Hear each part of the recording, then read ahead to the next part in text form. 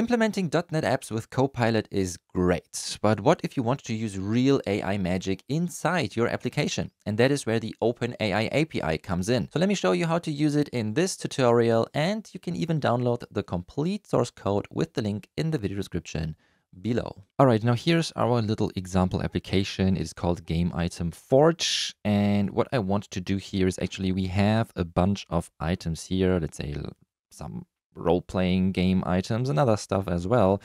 And I want the OpenAI API now to create a story behind that item, right? If I click View Story here, Excalibur has no story, or this Soul Edge has nothing here has a story. Even the portal gun doesn't have a story. So when I click Generate Story, currently it is just waiting for a second and then nothing happens. But the goal now is, in this tutorial, it is to create a story just based on the name with the help of AI. So let's do that. Real quick, if you ever wondered how to actually use AI like GitHub Copilot or ChatGPT in real .NET projects, I've just released a brand new course called .NET Web Development with AI and Copilot. In it, we build full Blazor web apps together using Copilot, GPT, and Claude Sonnet as our coding partners. You will see how to use Copilot inside Visual Studio, build APIs with EF Core and the vertical slice architecture.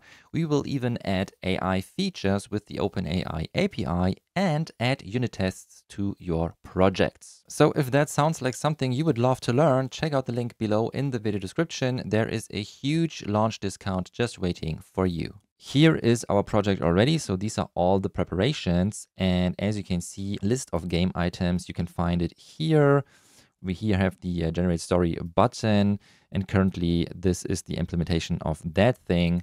So in here, we should actually call the OpenAI API to generate a story, right? And regarding the models, I think you get the idea. We have our game item here, which is pretty simple. I'm using an in-memory database with EF Core.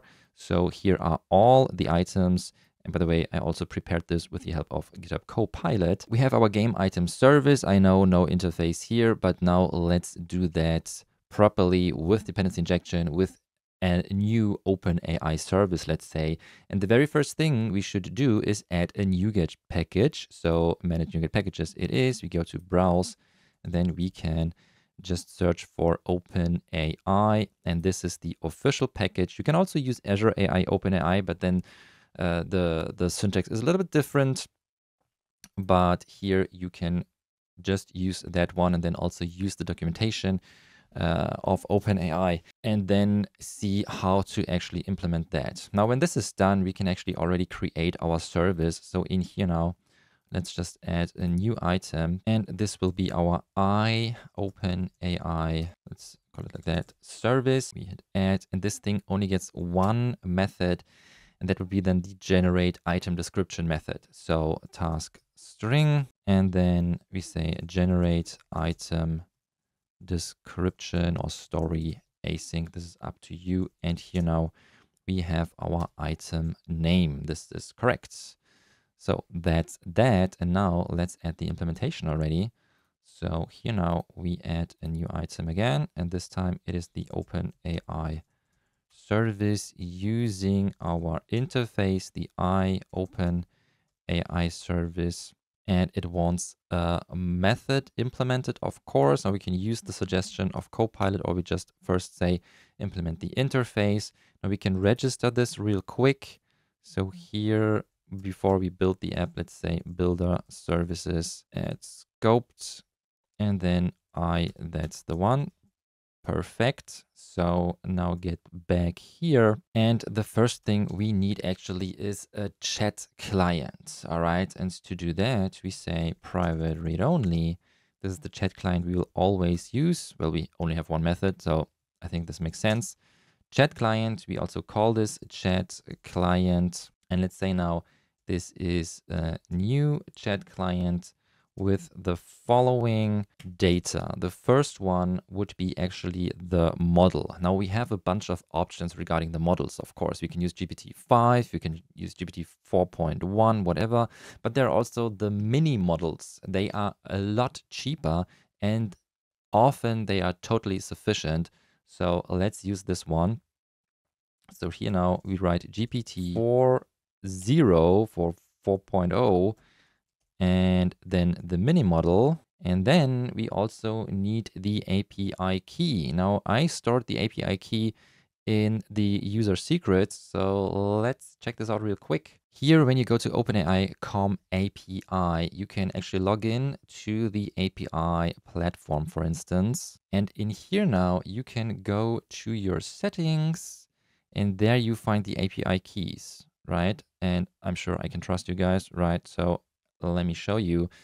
Here you just create a new secret key, or in my case, I already have it down here. So with .NET user secrets init, you would initialize the user secrets. Just make sure that you are in the project directory. So when you have a look here, I am actually in the project, not the solution one, right? When I would be up here, this would not work. So be in the project directory, and then you can run, where was it? There it is, .NET, nope, init. Then you can run this thing here. I can trust you guys, right? I can leave that key here. I'm sure this is totally fine. Set this thing, and to double check, then you can just hit user secrets list, and there you have it. And this is then our name or the key for our API key. So here now we actually need the configuration. So configuration it is. Configuration, and here now we can say configuration, and then in brackets the OpenAI, come on, API key. Yep, that's the one, I hope. All right. Okay, now when this is covered, then we can actually implement the generate item description async method.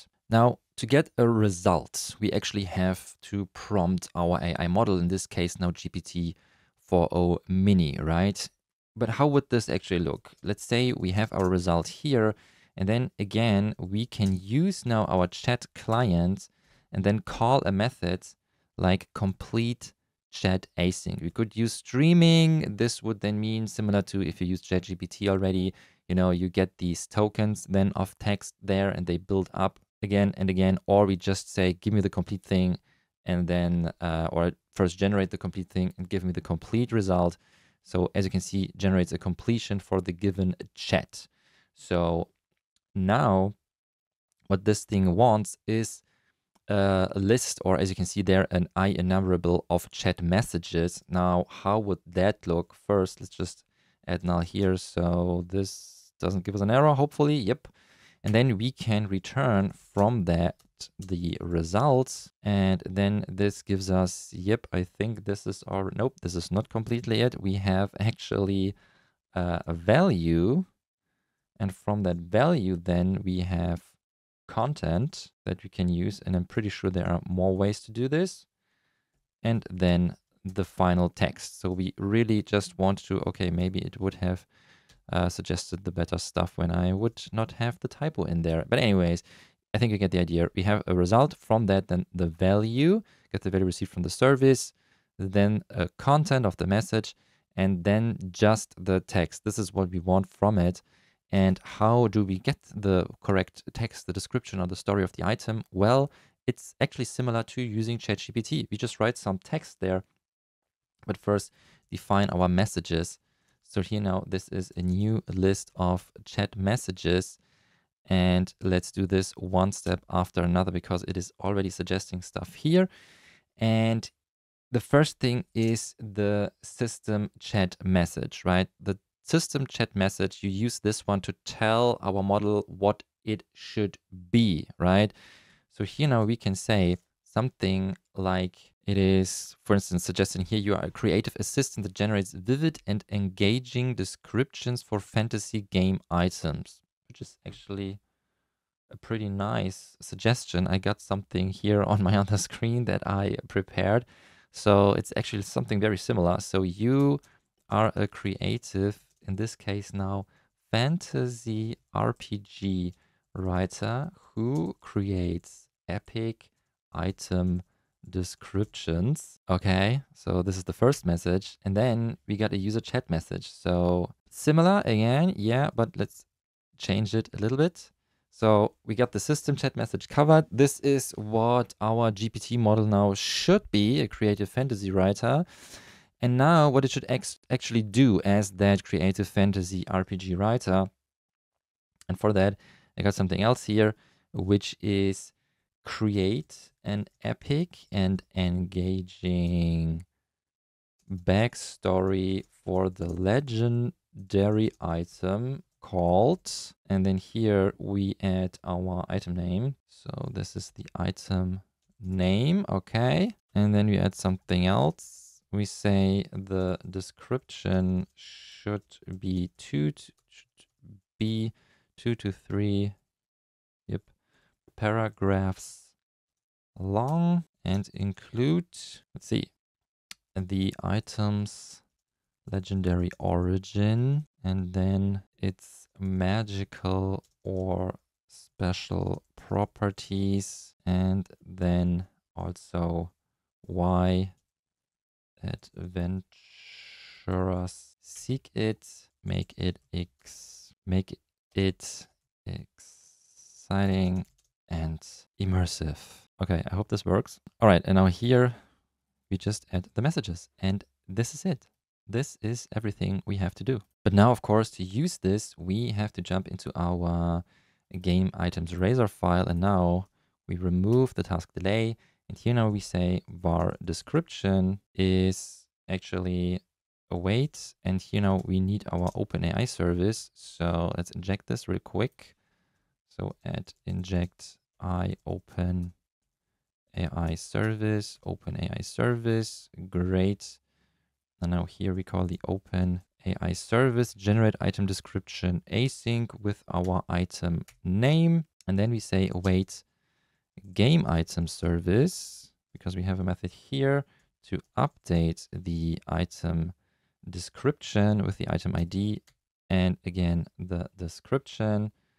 And then in the end we say items is now await get all items async. And with that, we are done and can then show the description. So let's try that real quick. All right, here we are again. Again, view story, nothing happens. But now let's generate the story here. Something is happening. We're done. Story created. View story. Okay, there's a lot. In the age when the realms were divided by strife and treachery, a celestial being known as... Okay, I did not do this before. I really did not test this before, what the results will look like. So this is crazy. Now, of course, we can refine this by a better, let's say, formatting or stuff. What about the portal gun? That would be interesting. Generate the story here. All right, view story. In the forgotten age of the ethereal convergence. Now, it doesn't have any idea of portal actually, but still, I think this works. Now, let's grab one more. Okay, maybe BFG. View the story. As the BFG forged in the heart of Mount Zendar, a volcano bubbling with the fiery essence of creation itself. Okay, this is great. All right, now I think you got the idea. But you know what? We prompted the AI now hard-coded, let's say, inside of our application. But what if you want the user to prompt it to ask questions to the AI? Well, in that case, you would just build a simple chatbot. And if you want to know how to do that, check out this video here on the screen.